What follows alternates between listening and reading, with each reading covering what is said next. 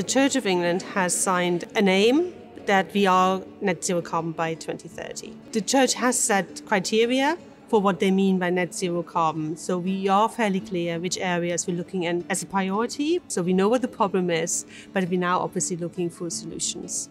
Durham University approached us because they were talking with the Church of England about this potential project and basing it in Durham. What we're looking at is how do we decarbonise their heating specifically. So the Church of England is like many of us. Our main carbon footprint actually comes from our heating bills, and that's principally because they've come from utilising fossil fuels as their primary energy source. A lot of the buildings that the Church of England owns and we operate are historic. There are some restrictions as to what you can do and what you wish to do to the building. So I think these are probably our main issues to overcome. And I think that's where the research is coming in. So what we've done is we've gone into various churches, and what we've done is we've instrumented those buildings. We put sensors in various parts of them. We have 50 located across Durham itself, and we're recording data on what happens inside the church in terms of its temperature and humidity.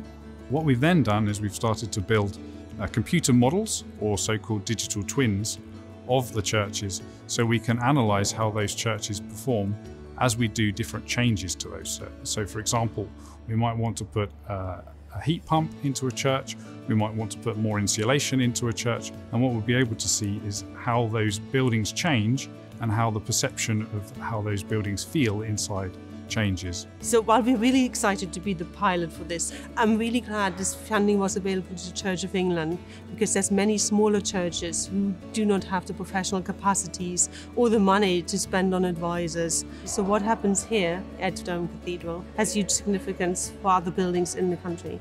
So the EPSRC funding has enabled us to bring a team together in order to understand this challenge and how to take it forward. I don't think we would have been able to do this without the funding.